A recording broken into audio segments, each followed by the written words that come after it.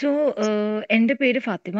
ഞാൻ ഇപ്പോൾ മാസ്റ്റേഴ്സ് കഴിഞ്ഞു. International relations and area സ്റ്റഡീസിലായിരുന്നു, JNUലായിരുന്നു. ഇപ്പം PhD സ്കോളറായിട്ട് ജോയിൻ ചെയ്തു. Centre for European studies SIS തന്നെ, സ്കൂൾ ഓഫ് ഇന്റർനാഷണൽ സ്റ്റഡീസിലാണ് ഇപ്പോൾ. സോ ബേസിക്കലി ഈ സെഷനിൽ JNUവിനെ പറ്റിയിട്ടും JNUവിലെ കോഴ്സുകളെ പറ്റിയിട്ടും ഒരു ഓറിയന്റേഷൻ ആണ് ഉദ്ദേശിക്കുന്നത്.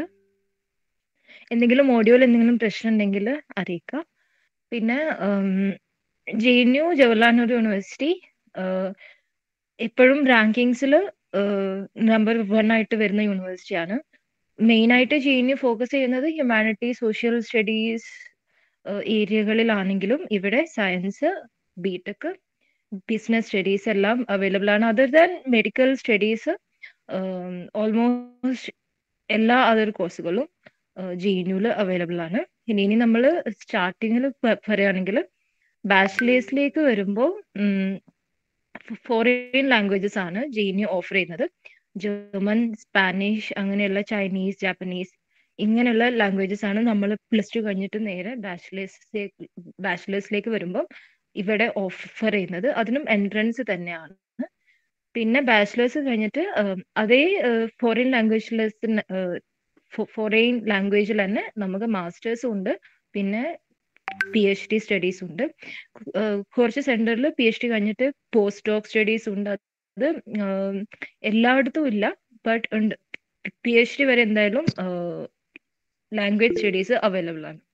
ഇനി അല്ലാതെ ബാച്ചിലേഴ്സിലേക്ക് വേറെ കോഴ്സസ് ഒന്നുമില്ല. ഫോറിൻ ലാംഗ്വേജ് കോഴ്സസ് മാത്രമേ ഉള്ളൂ, ഇൻക്ലൂഡിങ് അറബിക്, ഫോറിൻ ലാംഗ്വേജസ് എല്ലാം ഉണ്ട്. പിന്നെ അത് കഴിഞ്ഞിട്ട് ഇനി മാസ്റ്റേഴ്സിലേക്ക് വരികയാണെങ്കിൽ ഓൾമോസ്റ്റ് എല്ലാ സയൻസ്, ഹ്യൂമാനിറ്റി സ്ട്രീമിലും ഉള്ള കോഴ്സസ് അവൈലബിൾ ആണ് JNUവിൽ മാസ്റ്റേഴ്സിലായിട്ട്. പിന്നെ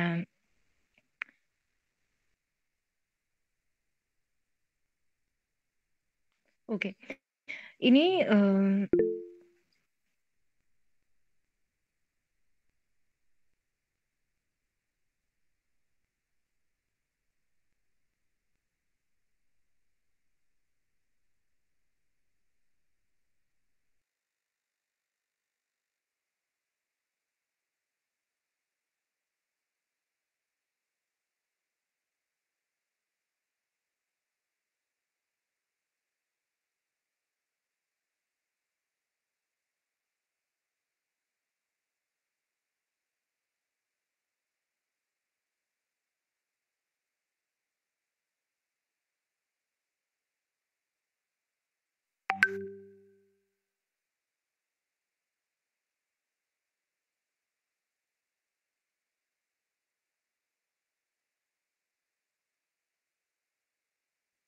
ഓക്കെ, നമ്മൾ കണ്ടിന്യൂ ചെയ്യാം. മാസ്റ്റേഴ്സ് പ്രോഗ്രാംസ് ആണ് ഇപ്പോൾ പറഞ്ഞുകൊണ്ടിരുന്നത്. Social സയൻസിലും science ഫീൽഡിലായിട്ട് masters programmes available ആണ്. പിന്നെ നേരത്തെ പറഞ്ഞ പോലെ ഫോറിൻ ലാംഗ്വേജസ് ഏരിയയിലും മാസ്റ്റേഴ്സ് പ്രോഗ്രാംസ് നമുക്ക് ചെയ്യാൻ പറ്റും. ഇതിലേക്കും എൻട്രൻസ് വഴിയാണ് നമ്മളുടെ അഡ്മിഷൻ വരുന്നത്. മുന്നേ JNUവിന്റെ എൻട്രൻസ് JNU നടത്തിയിരുന്ന JNU-E എന്ന് പറയുന്ന JNU എൻട്രൻസ് എക്സാം ആയിരുന്നു.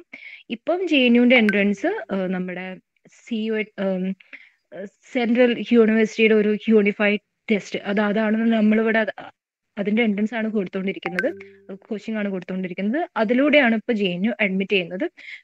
പിന്നെ ഇതേ എൻട്രൻസിൽ നമുക്ക് മാസ്റ്റേഴ്സ് പ്രോഗ്രാമിലേക്കാണെങ്കിൽ കോമ്പ്രിഹെൻഷൻ ഇംഗ്ലീഷിലും പിന്നെ മാത്സിന്റെയും സെഷൻസ് വരുന്നുണ്ട്. പക്ഷെ JNU അത് എൻട്രൻസ് എക്സാമിൽ അത് കൺസിഡർ ചെയ്യുന്നില്ല.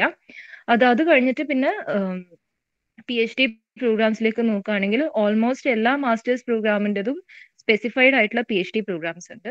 ഇനിയിപ്പോൾ എക്സാമ്പിൾ പറയുകയാണെങ്കിൽ ഞാൻ മാസ്റ്റേഴ്സ് ചെയ്തത് SIS, school of international സ്റ്റഡീസിൽ, MAIRAS, school of international studies തന്നെ മാസ്റ്റേഴ്സ് 3 പ്രോഗ്രാംസ് മാസ്റ്റേഴ്സ് ഓഫർ ചെയ്യുന്നുണ്ട്. ഒന്ന് CITD ആണ്.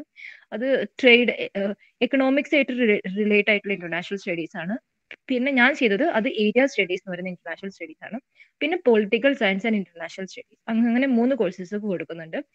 അത് കഴിഞ്ഞിട്ട് നമ്മളിവിടെ PhD-യിലേക്കും എൻട്രൻസ് തന്നെയാണ്. നിങ്ങൾക്ക് ഒരു എൻട്രൻസ് കൊടുക്കണം, JNU എൻട്രൻസ് എക്സാം. അത് JNU കണ്ടക്ട് ചെയ്യുന്ന എൻട്രൻസ് ആണ്. അതും അത് കഴിഞ്ഞിട്ട് ഒരു ഇന്റർവ്യൂ. അപ്പം നമുക്ക് എൻട്രൻസ് ക്ലിയർ ആയി കഴിഞ്ഞാൽ ഇന്റർവ്യൂ. ഇതാണ് PhD-യുടെ എന്താ പറയുക അഡ്മിഷൻ പ്രൊസീജിയർ എന്ന് പറഞ്ഞാൽ. അപ്പം ഇവിടെ ബാച്ചിലേഴ്സ്, മാസ്റ്റേഴ്സ്, PhD ഇതിലേക്കുള്ള അഡ്മിഷൻ എന്ന് പറഞ്ഞാൽ എല്ലാം എൻട്രൻസിന്റെ ത്രൂ ആയിട്ടാണ് വരിക എന്നതാണ് അതിന്റെ ഒരു കോറായിട്ട് പറയാനുള്ളത്. പിന്നെ അടുത്തത് ഇതാണ് മെയിൻ ആയിട്ട് JNU-ലെ കോഴ്സസിനെ പറ്റിയിട്ട് പറയാനുള്ളത്. അത് കഴിഞ്ഞിട്ട് പിന്നെ നമുക്ക് we can consider the question why JNU, എന്തുകൊണ്ട് JNU ചൂസ് ചെയ്യണം. അപ്പോ ഐ തിങ്ക് ഒന്ന്, JNU is an eminent university. ഇവിടുന്ന് JNU നമ്മൾ ഏത് കോഴ്സ് ചെയ്ത് കഴിഞ്ഞാലും അതിന് അതിൻ്റെതായിട്ടുള്ള ഒരു പ്രസ്റ്റീജും ഒരു എലീറ്റ്നെസ്സും നമുക്ക് നമ്മളിപ്പം ഇവിടെ ഒരു ജോബ് മാർക്കറ്റിലാണെങ്കിലും എവിടെ അപ്ലൈ ചെയ്യുകയാണെങ്കിലും നിങ്ങളുടെ ഏത് കോളേജിൽ നിന്ന് ഏത് യൂണിവേഴ്സിറ്റിയിൽ നിന്നാണോ നിങ്ങളുടെ ബാച്ചിലേഴ്സ് അല്ലെങ്കിൽ മാസ്റ്റേഴ്സ് കംപ്ലീറ്റ് ചെയ്തത് അത് മാറ്റർ ചെയ്യും. സോ അതുകൊണ്ട് വൈ JNU എന്നതിന്റെ ഒരു ആൻസർ അത് തന്നെ ആയിരിക്കും, ഈ JNU-ന്റെ ഒരു പ്രസ്റ്റീജ്. അപ്പം ഈ ഒരു പ്രസ്റ്റീജ് എങ്ങനെയാണ് JNU സ്റ്റേബിൾ ആയിട്ട് കൊണ്ട് നടക്കുന്നത് എന്ന് ചോദിച്ചാൽ, ഒന്ന് അതിന്റെ ഫാക്കൽറ്റിയാണ്. JNU-ലെ ഓൾമോസ്റ്റ് എല്ലാ പ്രൊഫസേഴ്സും അവർ എമിനന്റ് ഓത്തേഴ്സും ആണ്, എമിനന്റ് പ്രൊഫസേഴ്സും ആണ്. സോ ഇവിടെയുള്ള ഫാക്കൽറ്റി നമ്മള് നമ്മള് എൻട്രൻസിന്റെ ഒക്കെ നമ്മള് അതിന് വേണ്ടിയിട്ട് അപ്ലൈ ചെയ്യുമ്പോൾ ഓരോരുത്തരുടെ ഫാക്കൽറ്റിയുടെയും പേജിലേക്ക് നോക്കിയാൽ നമുക്ക് അവരുടെ വർക്ക്സും കാര്യങ്ങളും നന്നായിട്ട് നോക്കിയാൽ തന്നെ അവരുടെ ഒരു ക്വാളിറ്റി മനസ്സിലാവും. അതാണ് ഫസ്റ്റത്തത്, ഇവരുടെ ഫാക്കൽറ്റി. പിന്നെ രണ്ടാമത്തത് നമ്മളുടെ ഫിനാൻഷ്യൽ സെറ്റിംഗ്. അപ്പം JNU-ലെ ഫീസ് എന്ന് പറയുമ്പോൾ JNU-ല് ട്യൂഷൻ ഫീ ഒന്നും ഇല്ല എന്ന് തന്നെ പറയേണ്ടി വരും. ഞാൻ മാസ്റ്റേഴ്സ് കംപ്ലീറ്റ് ചെയ്തപ്പം എനിക്ക് ആകെ ആയത് 220 രൂപ ആണ്. ഞാൻ ടോട്ടൽ അഡ്മിഷൻ എടുത്തപ്പോൾ എനിക്ക് ഒരു 220 രൂപ പേ ചെയ്യേണ്ടി വന്നിരുന്നു. അത് മാത്രമേ ഇവിടെ ഫീസ് ഉള്ളൂ. അത് കഴിഞ്ഞിട്ട് ട്യൂഷൻ ഫീയും കാര്യങ്ങളും ഒന്നുമില്ല. സെമിസ്റ്റർ രജിസ്ട്രേഷൻ ഫീ കുറച്ച് സെന്റേഴ്സിന് ഇല്ല, കുറച്ച് സെന്റേഴ്സിന് ഉണ്ട്, അങ്ങനെയൊക്കെയാണ്. അപ്പം ഈ ഒരു 220 രൂപ ആണ് ഞാൻ ഇവിടെ ഫീസ് അടച്ചിട്ടുള്ളത് മാസ്റ്റേഴ്സിന്. PhD അതുപോലെ തന്നെ എനിക്ക് ഫീസ് ഒന്നും ഇല്ല. പിന്നെ ഹോസ്റ്റലിലും നമുക്ക് ഹോസ്റ്റലിൽ രണ്ടാവുമല്ലോ. ഇവിടെ 20ഓളം ഹോസ്റ്റൽസ് ഉണ്ട്. അപ്പം ഓരോ ഹോസ്റ്റലിലും നമുക്ക് മെസ് ബില്ല് മാത്രം അടിച്ചാൽ മതി. നിങ്ങൾക്ക് ഇവിടെ ഫുഡ് കഴിക്കുന്ന കാശ് മാത്രം കൊടുത്താൽ മതി. ബാക്കിയുള്ള ഹോസ്റ്റൽ മെയിൻ്റെനൻസ്, ഇലക്ട്രിസിറ്റി, വെള്ളം ഇതെല്ലാം ഫ്രീ ആണ്. സോ അങ്ങനെ നോക്കുകയാണെങ്കിൽ JNU-ലെ സ്റ്റഡീസ് എന്ന് പറഞ്ഞാൽ ഒരു എക്കോണമിക് പെർസ്പെക്റ്റീവിൽ നോക്കുമ്പോൾ അത് ഫ്രീ ആണ്. മാക്സിമം ഒരു 200-300 രൂപന്റെ അടുത്ത് ഈ ഒരു 2 വർഷത്തിനോ അല്ലെങ്കിൽ ബാച്ചിലേഴ്സ് ചെയ്യുകയാണെങ്കിലോ PhD ചെയ്യുകയാണെങ്കിലോ നിങ്ങൾക്ക് ടോട്ടൽ അത്രേ സ്പെൻഡ് ആവുകയുള്ളൂ. സോ അതാണ് ഒന്നാമത്തത്. വേറെ പിന്നെ അടുത്ത ഒരു ഇത് പറയാനുള്ളത് തേർഡ് ഫാക്ടർ, വൈ JNU എന്ന ക്വസ്റ്റ്യന്റെ ഒരു തേർഡ് ഫാക്ടർ എന്ന്. ഫസ്റ്റ് ഫാക്ടർ നമ്മൾ ഫാക്കൽറ്റി പറഞ്ഞു, പിന്നെ ഒരു എക്കോണമിക് ഫിനാൻഷ്യൽ കാര്യങ്ങൾ പറഞ്ഞു. പിന്നെ തേർഡ് ഫാക്ടർ എന്ന് പറയുന്നത് നമ്മളുടെ ഒരു എൻവയോൺമെന്റ് ആണ്. നിങ്ങൾ JNU-ൽ വന്നു കഴിഞ്ഞാൽ പിന്നെ നിങ്ങൾക്ക് പഠിത്തത്തിലേക്ക് ഒരു എഫേർട്ട് കൊടുത്തിട്ട് പഠിക്കേണ്ട ആവശ്യമില്ല. കാരണം നിങ്ങളെ ചുറ്റുമുള്ള എല്ലാവരും എപ്പോഴും പഠിച്ചുകൊണ്ടാണ് ഇരിക്കുക. മീൻസ് ആ ഒരു ബാക്ക്ഗ്രൗണ്ടിലേക്ക് നിങ്ങൾ എപ്പോഴും നിങ്ങൾക്ക് അതിലേക്ക് ഒരു എഫേർട്ട് കൊടുക്കേണ്ട ആവശ്യമില്ല. എഫേർട്ട്ലെസ് സ്റ്റഡി ആയിരിക്കും. കാരണം ഇവിടെ എല്ലാവരും എപ്പോഴും പഠിച്ചുകൊണ്ടിരിക്കുക എന്നല്ല ഞാൻ പറഞ്ഞത്. ഇവിടെയുള്ള വേറെ ആക്ടിവിറ്റീസ് ഉണ്ട്, കോൺഫറൻസസ് ഉണ്ടാവാറുണ്ട്, ആർട്ട്, സ്പോർട്സ്, അങ്ങനെ എല്ലാ പ്രോഗ്രാംസും ഫെസ്റ്റിവൽസും ഒക്കെ ഇവിടെ നല്ല രീതിയിൽ തന്നെ നമ്മൾ ഇത് സെലിബ്രേറ്റ് ചെയ്യാറുണ്ട്. പക്ഷേ സ്റ്റഡീസും അതിൻ്റെ കൂടെ തന്നെ നമുക്ക് മാനേജ് ചെയ്യാൻ പറ്റുന്ന ഒരു ലൈബ്രറി സിസ്റ്റം ഉണ്ട്, റീഡിംഗ് റൂം ഉണ്ട്. നിങ്ങളുടെ ഇവിടെ എത്തിക്കഴിഞ്ഞാൽ നമുക്ക് ഡിസ്ട്രാക്ഷൻസ് ഉണ്ടാവും, എന്നാലും പഠിത്തം എഫേർട്ട്ലെസ് ആയിട്ടാണ് നമുക്ക് മുന്നോട്ട് പോകാൻ പറ്റും. പിന്നെ ബാക്കിയുള്ള യൂണിവേഴ്സിറ്റീസിന് JNU-നെ കമ്പയർ ചെയ്യുമ്പം JNU ഇന്ത്യയുടെ ക്യാപിറ്റൽ ഡൽഹിയിലാണ് JNU സിറ്റുവേറ്റ് ചെയ്തിരിക്കുന്നത്. അപ്പം അതിൻ്റെതായിട്ടുള്ള ഒരു എക്സ്പോഷർ നിങ്ങൾക്ക് അവൈലബിൾ ആണ് പിന്നെ ഇവിടെ എല്ലാ ക്ലാസ് എല്ലാ കാസ്റ്റ് എന്നുള്ള ആൾക്കാരും ഒരുപാട് ഒരു ഡൈവേഴ്സിഫൈഡ് എൻവയോൺമെന്റ് ആണ് JNU എന്ന് പറഞ്ഞാല്. കാരണം ഒന്നാമത് ഇവിടെ മീൻ എല്ലാവരും വരണം എന്ന് ആഗ്രഹിക്കുന്ന ഒരു യൂണിവേഴ്സിറ്റി ആയതുകൊണ്ടാവും ഇവിടേക്കുള്ള കോമ്പറ്റീഷൻ കൂടുതലാണ്.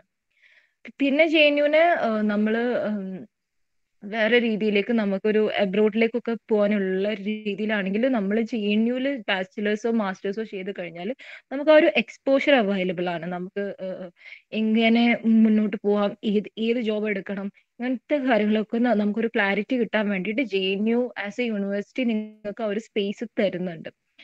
പിന്നെ JNUവിന്റെ പൊളിറ്റിക്കൽ എൻവയോൺമെന്റ് ചോദിക്കുകയാണെങ്കിൽ അതാണ് എപ്പോഴും കോൺട്രവേഴ്സ്യൽ ആയിട്ടുള്ള ഒരു ഏരിയ. അത് ഇവിടെ നിങ്ങൾക്ക് വേണമെങ്കിൽ പൊളിറ്റിക്സിലേക്ക് ചേരാൻ വേണമെങ്കിൽ വേണ്ട, അത്രേ ഉള്ളൂ. സോ അത് നിങ്ങളുടെ പഠിത്തത്തിനെ ബാധിക്കുക അങ്ങനത്തെ ഇഷ്യൂസ് ഒന്നും JNUവിൽ എനിക്ക് എക്സ്പീരിയൻസ് ചെയ്യേണ്ടി വന്നിട്ടില്ല. സോ നിങ്ങൾ ഇൻഡിവിജ്വൽ ആയിട്ട് എന്താണോ ആഗ്രഹിക്കുന്നത് അത് നിങ്ങൾക്ക് JNUവിൽ കണ്ടിന്യൂ ചെയ്യാൻ പറ്റും.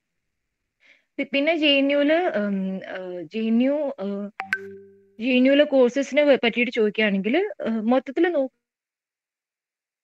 ണെങ്കിൽ കോഴ്സസ് ഇന്റർ ഡിസിപ്ലിനറി ആണ് എന്ന് പറയേണ്ടി വരും. JNUവിന്റെ ഫോക്കസ് എന്ന് പറഞ്ഞാൽ ഇന്റർ ഡിസിപ്ലിനറി ആണ്. ഇന്റർ ഡിസിപ്ലിനറി എന്ന് പറഞ്ഞാൽ ഇപ്പൊ ഞാൻ പഠിക്കുന്ന ഇന്റർനാഷണൽ സ്റ്റഡീസ് അതിൽ നമുക്ക് economics, sociology, Paul science, history എല്ലാത്തിന്റെ ഒരു തരം എലമെന്റ്സ് അതിൽ അവൈലബിൾ ആണ്. അപ്പം ഇന്റർ ഡിസിപ്ലിനറി എന്ന് പറയുമ്പോൾ നമ്മൾ ഒരു സബ്ജക്ട് സ്പെസിഫിക് ആയിട്ട് പഠിക്കുകയാണെങ്കിലും അത് ബാക്കിയുള്ള എല്ലാ സബ്ജക്റ്റിനെയും ഇന്റർ കണക്ട് ചെയ്തിട്ടായിരിക്കും നമുക്ക് അതിനെ പഠിക്കാൻ പറ്റാം. അപ്പൊ അങ്ങനത്തെ ഒരുപാട് കോഴ്സസ് JNUവിൽ അവൈലബിൾ ആണ്. ഞാൻ പഠിക്കുന്ന course international studies and area studies, അത് JNUവിൽ മാത്രമേ ഉള്ളൂ, വേറെ യൂണിവേഴ്സിറ്റീസിലൊന്നും ഇല്ല. അപ്പം അതുപോലെ ഇപ്പം അതിന് PhDയിലേക്ക് വന്നു കഴിഞ്ഞപ്പം ഒരുപാട് courses including European studies, south Asian studies, അങ്ങനെ അങ്ങനെ ഞാൻ എന്താണ് നമ്മൾ ഈ എൻട്രൻസ് നമ്മളുടെ ഫോക്കസ് ചെയ്യുന്നത് ബാച്ചിലേഴ്സ് ആൻഡ് മാസ്റ്റേഴ്സ് ആണെങ്കിലും ഞാൻ എന്താ പറയാൻ ഉദ്ദേശിക്കുന്നതെന്ന് വെച്ചാൽ JNUവിൽ നിങ്ങൾക്ക് ഒരുപാട് സ്പെഷ്യലൈസ്ഡും ഒരുപാട് ഡൈവേഴ്സിഫൈഡ് ആയിട്ടുള്ള കോഴ്സസ് അവൈലബിൾ ആണ്. അപ്പം നിങ്ങൾ ഗൂഗിളിലും JNUവിന്റെ വെബ്സൈറ്റിലും പോയിട്ട് നോക്കിക്കഴിഞ്ഞാൽ നിങ്ങൾക്ക് ഒരു പക്ഷേ അറിയാൻ കഴിയാത്ത ഒരുപാട് കോഴ്സസിനെ പറ്റി നിങ്ങൾക്ക് വായിക്കാൻ പറ്റും. ഇതൊക്കെയാണ് JNUവിനെ പറ്റിയിട്ട്. ഐ തിങ്ക് ഇനി നമുക്ക് ക്വസ്റ്റ്യൻസിലേക്ക് കടക്കാം. എന്തെങ്കിലും ഉണ്ടെങ്കിൽ ഞാൻ അതിനനുസരിച്ച് നമുക്ക് സെഷൻ മുന്നോട്ട് കൊണ്ടുപോകാം. Thank you.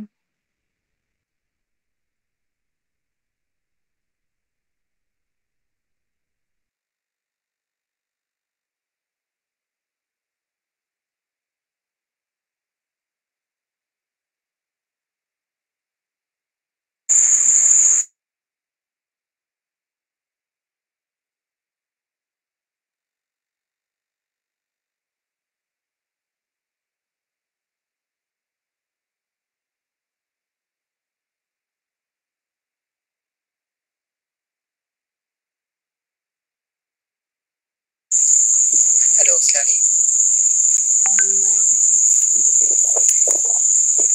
ഹലോ ഹലോ ഇസ്ലാം, എന്താണ് ഡൗട്ട് പറയൂ, ഞാൻ കേൾക്കുന്നുണ്ട്, ഓഡിബിൾ ആണ്. 2023 CUT വഴി കണ്ടക്ട് ചെയ്യുന്ന ഏതൊക്കെ കോഴ്സസ് ഉണ്ടെന്ന്, BA ഏതൊക്കെ, UG BA ഏതൊക്കെ കോഴ്സ് ഉണ്ടെന്നൊന്ന് അറിയാൻ പറ്റുമോ? CUT വഴി കണ്ടക്ട് ചെയ്യുന്ന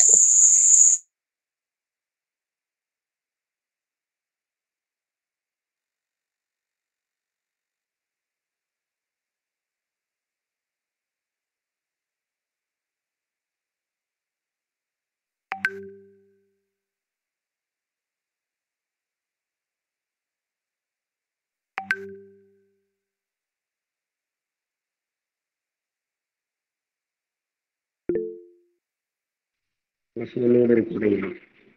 CUT-യിൽ പിന്നെ ഡിഗ്രി കോഴ്സാണ് ഉദ്ദേശിച്ചത്. എങ്ങനെയാ? CUT-യിൽ JNU-ലെ UG കോഴ്സിനെയാണോ നിങ്ങൾ ഉദ്ദേശിച്ചത്? അത് തന്നെ, UG-യുടെ. Okay, mainly foreign ലാംഗ്വേജുകളാണ് CUT-യിൽ UG JNU offer ചെയ്യുന്നുള്ളത്. പ്രധാനമായും ഫോറിൻ ലാംഗ്വേജുകളാണ്. ബാക്കിയൊക്കെ PG കോഴ്സുകളും അതുപോലെ തന്നെ PhD ആണ്. ഞാൻ സംശയമായിട്ട് ചോദിച്ചോട്ടെ, അപ്പം BA അറബിക്കൊക്കെ CUT-യിൽ അവൈലബിൾ ആണോ?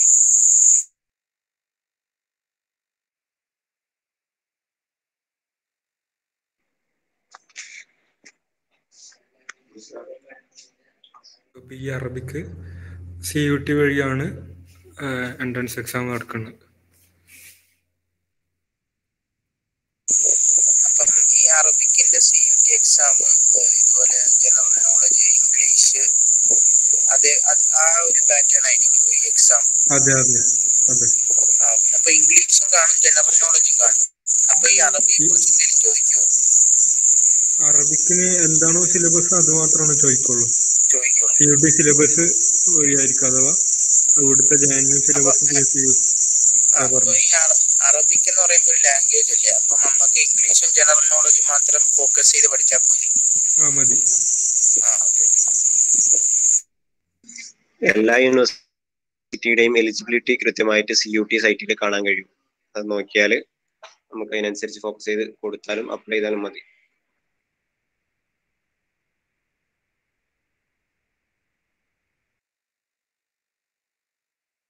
ഓക്കെ, ആർക്കെങ്കിലും വേറെ എന്തെങ്കിലും ഡൗട്ട് ഉണ്ടോ, സംശയം ഉണ്ടെങ്കിൽ ചോദിക്കാം.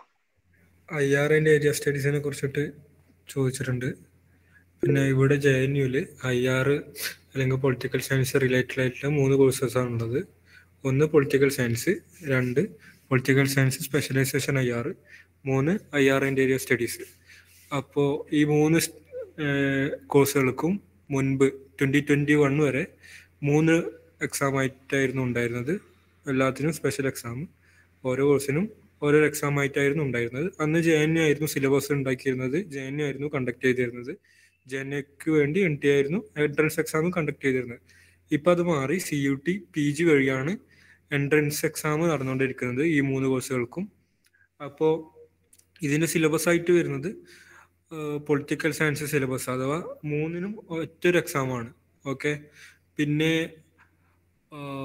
അതാണ് എൻട്രൻസ് എക്സാമിനെ കുറിച്ച് പറയാനുള്ളത്. നമ്മൾ ഫോക്കസ് ചെയ്യേണ്ടത് എൻട്രൻസ് എക്സാമിന് ഈ 3 കോഴ്സുകൾക്കും പൊളിറ്റിക്കൽ സയൻസ് ആൻഡ് IR, പിന്നെ IR ആൻഡ് ഏരിയ സ്റ്റഡീസ്, ഈ 3 കോഴ്സുകൾക്കും ഫോക്കസ് ചെയ്യേണ്ടത് CUT PGയുടെ പൊളിറ്റിക്കൽ സയൻസ് സിലബസ് ആണ്. അതിൻ്റെ കഴിഞ്ഞ വർഷത്തെ നമ്പർ PG QP 42 ആയിരുന്നു. ഇപ്രാവശ്യം മാറിയിട്ടുണ്ടെന്നാണ് മനസ്സിലാക്കുന്നത്.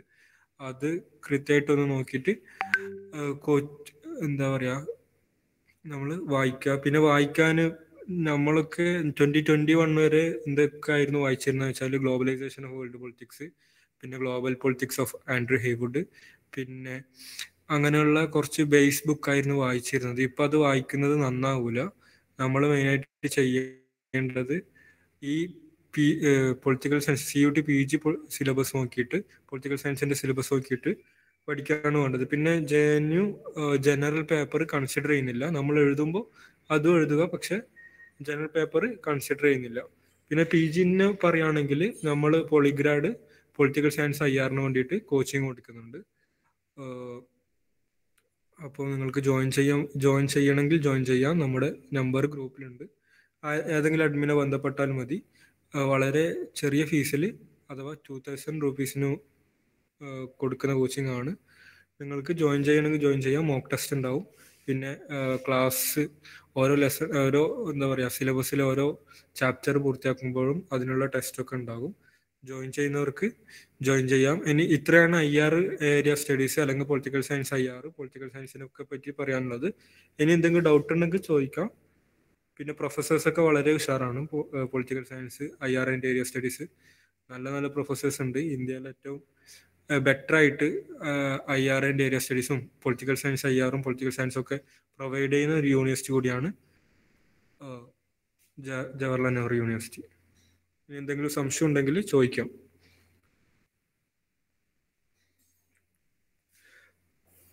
ഓൾമോസ്റ്റ് കട്ട് ഓഫ് നല്ല ടൈറ്റ് ആണ്. JNUന്റെ എക്സാം ഒക്കെ നടക്കുമ്പോൾ ഉണ്ടായിരുന്നത് 86, 100ൽ 86, 87, 84, 89 അങ്ങനെയൊക്കെയാണ് ഉണ്ടായിരുന്നത്. പക്ഷെ ഈ CUT അന്ന് നെഗറ്റീവ് മാർക്കിംഗ് ഉണ്ടായിരുന്നില്ല. ഇപ്പം നെഗറ്റീവ് മാർക്ക് ഉണ്ട്. അപ്പോൾ ഇപ്പം മാർക്ക് എന്താ പറയുക 80 ഒക്കെ ആണ് വരുന്നത്. കഴിഞ്ഞ വർഷമൊക്കെ 77, 80 ഒക്കെ ആണ് വന്നതെന്ന് മനസ്സിലാക്കാൻ സാധിച്ചു. JNUലെ കോഴ്സുകളിൽ IRലാണ് ഏറ്റവും ഹയസ്റ്റ് ആയിട്ട് കട്ട് ഓഫ് വരാറ്. അപ്പം നിങ്ങൾ പഠിക്കുമ്പം എന്താ പറയുക, മാക്സിമം 18ന്റെ മുകളില് കിട്ടാൻ വേണ്ടിയിട്ട് നോക്കുക. അത് 79, 78 ആയി പോയാൽ പോലും അഡ്മിഷൻ കിട്ടാത്ത ഒരുപാട് കേസസ് ഉണ്ട്. സോ മാക്സിമം 80, 85 റേഞ്ചിലേക്കെങ്കിലും മാർക്സ് കൊണ്ടുവരാനുള്ള ഒരു ഇത് വേണം. എന്നാലാണ് IR ആൻഡ് പൊളിറ്റിക്കൽ സയൻസ്, പിന്നെ പൊളിറ്റിക്കൽ സയൻസ് ആൻഡ് IR ഈ 3 കോഴ്സസിനും 18ന്റെ മുകളിലാണ് പൊതുവെ CUSET ആയാലും അങ്ങനെയാണ് കട്ട് ഓഫ് പൊതുവെ ഉണ്ടാവാറ് ഉള്ളത്. ഇനി IRനെ പറ്റിയിട്ട് ഒരു ഡൗട്ട് കണ്ടു. ഇന്റർനാഷണൽ സ്റ്റഡീസ് ഇവിടെ മാസ്റ്റേഴ്സ് ആണ് അവൈലബിൾ ആയിട്ടുള്ളത്. ഏരിയ സ്റ്റഡീസ് 3 IR കോഴ്സസ് ആണ്. ഒന്ന് CITD, അതിൽ ട്രേഡ് ആൻഡ് ഇന്റർനാഷണൽ റിലേഷൻസ്, അത് എക്കോണമി ആയിട്ട് റിലേറ്റ് ചെയ്തിട്ടുള്ള ഇന്റർനാഷണൽ റിലേഷൻസ് ആണ്. പിന്നെ ഏരിയ സ്റ്റഡീസ്, അത് പ്യൂർലി ഇന്റർനാഷണൽ സ്റ്റഡീസ് ആണ്. പിന്നെ political science with international studies, അത് PISM എന്ന് പറയും. അപ്പം ഈ 3 കോഴ്സസും അവൈലബിൾ ആണ്. അതിൽ IRൽ 40 സീറ്റ്സ് ആണ് അവൈലബിൾ ആയിട്ടുള്ളത്. PISMൽ 110, 120 സീറ്റ്സ് ആണ് മാക്സിമം.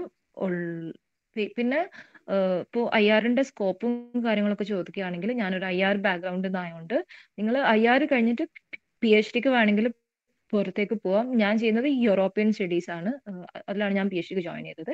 അതുപോലെ ഒരുപാട് സൗത്ത് ഏഷ്യൻ സ്റ്റഡീസ് ഉണ്ട്, പിന്നെ ചൈനീസ് സ്റ്റഡീസ് ഉണ്ട്, പിന്നെ നിങ്ങൾക്ക് Latin American studies, African studies, west Asian studies, അങ്ങനെ ഓൾമോസ്റ്റ് എല്ലാ ഏരിയകളും IRൽ തന്നെ PhDയിൽ അവൈലബിൾ ആണ്. പിന്നെ IRന്റെ വേറെ സ്കോപ്പ് എന്ന് പറഞ്ഞാൽ നമുക്ക് ഫോറിൻ പോളിസി, ഡിപ്ലോമസി, ആ ഏരിയയിലൊക്കെ വർക്ക് ചെയ്യാൻ മാസ്റ്റേഴ്സ് IR ഹെൽപ്പ് ചെയ്യും. അത് കഴിഞ്ഞിട്ട് നമുക്ക് തിങ്ക് ടാങ്ക് കാര്യങ്ങളിലൊക്കെ ജോയിൻ ചെയ്യാൻ വേണ്ടിയിട്ടും IR ഹെൽപ്ഫുൾ ആണ്. പിന്നെ ടീച്ചിങ്, ഇങ്ങനെയുള്ള സോഷ്യൽ സയൻസ് ആയിട്ട് റിലേറ്റ് ചെയ്തിട്ടുള്ള ഏരിയാസിലൊക്കെ നമുക്ക് IR മേടിച്ചു കഴിഞ്ഞാൽ അത് it is really helpful. IR എന്ന് പറഞ്ഞാൽ ഇന്ത്യയിൽ അത്യാവശ്യം സ്കോപ്പ് ഉള്ള ഒരു ഏരിയ തന്നെയാണ്. അത് നമ്മൾ തിങ്ക് ടാങ്ക്സ് ആണെങ്കിലും വേറെ ഏത് ഓർഗനൈസേഷൻസ് ആണെങ്കിലും അങ്ങനെ ഒരുപാട് നോൺ ഗവൺമെന്റൽ ഓർഗനൈസേഷൻസ് ഉണ്ട്. പിന്നെ സോഷ്യൽ വർക്കായിട്ട് റിലേറ്റ് ചെയ്തിട്ട് IRന്റെ ഒരുപാട് സ്കോപ്പ് ഉള്ള ഏരിയാസ് ഉണ്ട്. നിങ്ങൾക്ക് IR കഴിഞ്ഞിട്ട് വേറെ ഏത് സബ്ജക്റ്റിലേക്കും സ്പെഷ്യലൈസ് ചെയ്ത് പോവാം. പിന്നെ ഈ പൊളിറ്റിക്കൽ സയൻസും IR എന്ന് പറഞ്ഞാൽ കുറച്ച് ഇന്റർ കണക്റ്റഡ് ആയിട്ടും റിലേറ്റബിൾ ആയിട്ടുള്ള ഏരിയാസ് ആണ്. സോ വേറെ എന്തെങ്കിലും ഡൗട്ട്സ് ഉണ്ടെങ്കിൽ ചോദിക്കാം.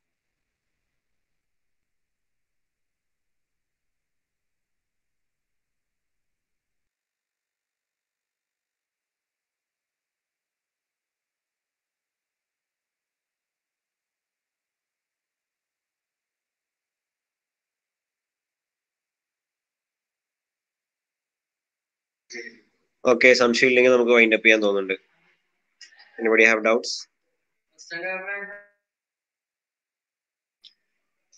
ഓക്കെ then, എന്തായാലും നമ്മുടെ 3ാമത്തെ എപ്പിസോഡ് വളരെ ഭംഗിയായിട്ട് നമ്മുടെ ഫാക്കൽറ്റി കൂടിയായ ഫാത്തിമ മുംതാസ് ഹാൻഡിൽ ചെയ്തു.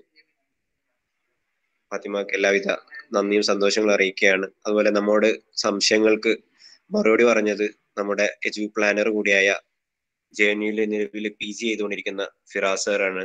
അദ്ദേഹത്തിനും പോളിഗ്രേഡിന്റെ എല്ലാവിധ നന്ദിയും സന്തോഷങ്ങളും അറിയിക്കുകയാണ്. അതുപോലെ നിങ്ങളുടെ പ്രിയപ്പെട്ട ഈ പ്രോഗ്രാമിൽ പങ്കെടുത്ത മുഴുവൻ ആളുകൾക്കും എല്ലാവിധ നന്ദിയും സന്തോഷങ്ങളും അറിയിക്കുകയാണ്. നമ്മുടെ അഡ്മിഷൻ തുടരുന്നുണ്ട്.